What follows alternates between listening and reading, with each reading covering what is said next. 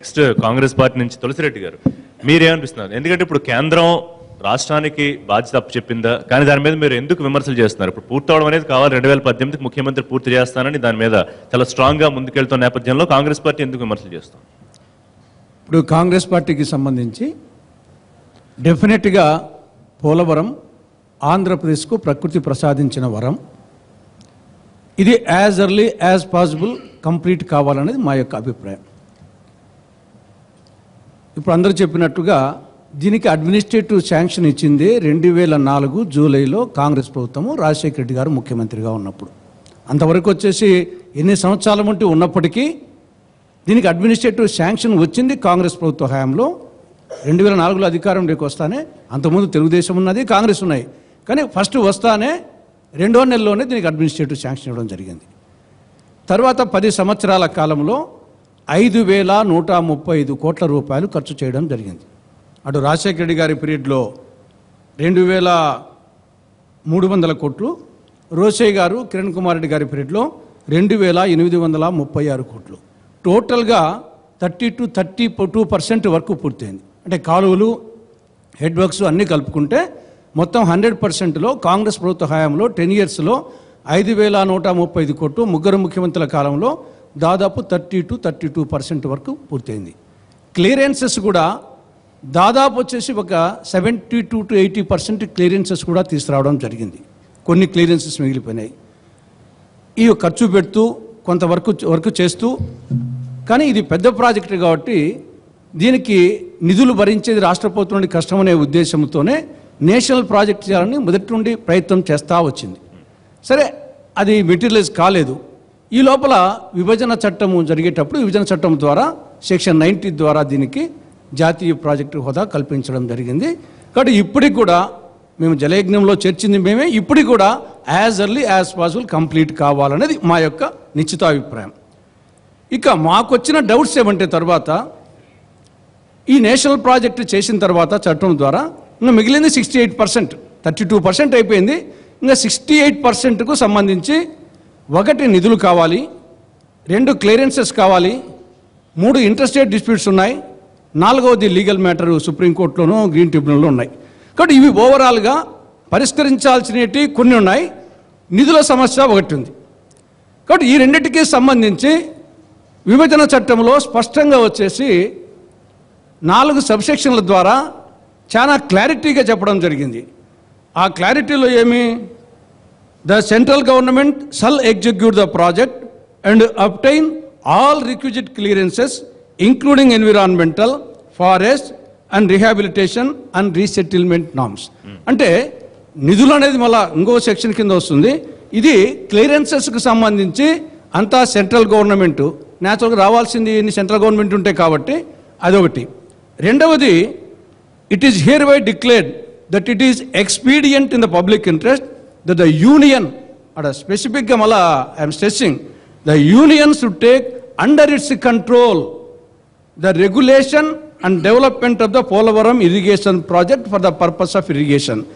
ఇంత క్లారిటీగా ఎందుకు పెట్టడం జరిగిందంటే, క్లియరెన్సెస్ ప్రాబ్లం ఉంటుంది, తర్వాత వచ్చేసి నెక్స్ట్ నిధుల ప్రాబ్లం ఉంటుంది ఉద్దేశంతోనే యూపీఏ కాంగ్రెస్ నేతృత్వంలో యూపీఏ ప్రభుత్వము చట్టంలో ఇంత స్పెసిఫిక్గా దీనికి పెట్టడం జరిగింది. ఇప్పుడు నిధులకు సంబంధించి అరుణ్ జైట్లీ గారి స్టేట్మెంట్ ద్వారా దాన్ని క్లారిఫై చేయొచ్చు, కుటుంబరావు గారు కానీ మిగతా వాళ్ళు క్లారిఫై చేయొచ్చు. మాకు వచ్చిన అనుమానం ఏమంటే, శాస్త్రి గారు అరుణ్ జైట్లీ గారు ఏం చెప్పారు, the central government will provide 100% of the remaining cost of the irrigation component only of the project for the period starting from 1/4/2014 to the extent of the cost of the irrigation component on that date. అంటే 2014 April 1 నాటికి estimate value ఎంత ఉంటుందో ఆ మేరకు వచ్చేసి మేము ఇస్తాము. దానివల్ల మాకు వచ్చే డౌట్ ఏమంటే, ఆల్రెడీ ఆ రోజుకు ఎస్టిమేట్ వాల్యూ 16,010 కోట్లు, దాంట్లో పవర్ కాంపనెంట్ కొన్ని తీసేస్తే 2,868 కోట్లు తీస్తే ఇరిగేషన్ కాంపనెంట్ 13,142 కోట్లు అవుతుంది. దాంట్లో అంతకు ముందు చేసిన ఎక్స్పెండిచరు 5,135 కోట్లు తీసేస్తే అది ఇవ్వమని చెప్పారు, 8,007 కోట్లు వస్తుంది. కాబట్టి అరుణ్ జైట్లీ గారి స్టేట్మెంట్ ప్రకారం అమౌంట్ చెప్పగానే చెప్పినట్టుంది, మేము పోలవరం ఇరిగేషన్ కాంపోనెంట్కి ఇవ్వబోయేది 8,007 కోట్లు మాత్రమే అని ఈ స్టేట్మెంట్ ద్వారా మనకు అర్థమవుతా ఉంది. కానీ అది పూర్తి కావాలంటే ఇప్పటికే 2 ఏళ్ళు ఎస్కలేషన్, 2 ఏళ్ళు దాటిపోయింది, 20 నెలలు అయింది. ఇంకా ఎంత అర్లీగా చేసినా 2018కి ఈ లోపల కాస్ట్ ఎస్కలేషను దాదాపు 28,000 కోట్లు 30,000 కోట్లు అయ్యే పరిస్థితి ఉంది. వాళ్ళు 8,007 కోట్లు ఇస్తే మిగతా 20 నుండి 22,000 కోట్లు ఇది రాష్ట్రం మీద బర్డెన్ కాదా? ఇది రాష్ట్ర ప్రభుత్వం భరించలేకనే కదా మనం వచ్చేసి నేషనల్ ప్రాజెక్ట్ చేసింది. కాబట్టి దీన్ని కేంద్ర ప్రభుత్వం చేత క్లారిఫై చేయకుండా ఉంటే గన ఇది రాష్ట్రానికి పెనుభారం కాబోతా ఉంది. ఆన్ దట్ డేట్ అనేది తీసేసి ఎంత ఖర్చు అయితే అంత ఇస్తామని చెప్తే రాష్ట్ర ప్రభుత్వంతో భారం పడదు. ఇది ఒకటి క్లారిఫికేషన్ కావాలి. రెండవది, చట్టము ఇంత స్పెసిఫిక్గా చెప్తా ఉన్నప్పుడు చట్ట సవరణ చేయకుండా మన ఇష్టం వచ్చినట్టు చేసుకోవచ్చునా? ఇది కంప్లీట్ కావాలా, చట్ట ప్రకారంగా సెంట్రల్ గవర్నమెంట్ చేయాలా.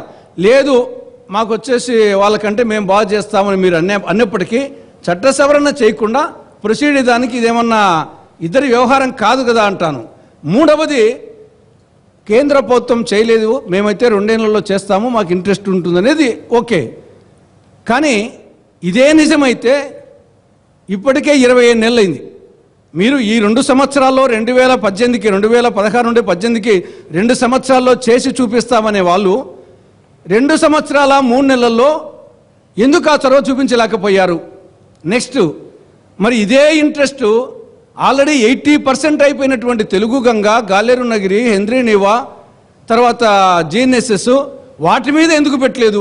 ఇంత మరి శ్రద్ధ ఉంటే అవి ఈ రాష్ట్రంలోని ప్రాజెక్టులే కదా. దీన్ని 2 ఏళ్లలో చేస్తామని చెప్పేసి ఇంత ఛాలెంజ్ చేసేవాళ్ళు 20 నెలల్లో ఎందుకు చేయించలేకపోయారు, ఎందుకు చేయలేకపోయారు? దానికి ఆన్సర్ చెప్పాలా. మిగతా ప్రాజెక్టులు మరి వచ్చేసి అవేనా ఈ ప్రాజెక్టులు కాదా? 80% అయిపోయినట్టు, ఇంకా 20% దానికి చేయలేకపోతున్నారు, ఇప్పటికే చేయలేకపోయారు. ఇంకా మీరు ఎప్పుడు చేస్తారో చెప్పడం లేదు. కాబట్టి ఒకటి, ఫైనాన్షియల్గా వచ్చేసి రాష్ట్ర ప్రభుత్వం బడ్డెను పడకుండా చూసుకోవాల్సిన బాధ్యత ఉంది. రెండవది, ఒకవేళ మీరు చేసినా కానీ సరే మేము అనొచ్చు, కమిషన్ల కోసమో కాసుల కోసమో అనొచ్చు, అయినప్పటికీ దానికి వచ్చేసి చట్టంలో సవరణ చేసి చేయండి. రెండవది వచ్చేసి ఈ కాంపోనెంట్ అరుణ్ జైట్లీ గారు చెప్పినటువంటి 2014 ఏప్రిల్ 1 వరకు ఆనాటుండే ఎస్టిమేట్ వాల్యూకి మాత్రమే ఇస్తామని చేస్తే మాత్రం రాష్ట్రానికి చాలా నష్టం జరుగుతుంది. నిధులకు సంబంధించి మీరు అడిగిన అనుమానాలు నివృత్తి చేసుకుందాం. బీజేపీ నాయకులు ఉన్నారు, అంతకన్నా ముందు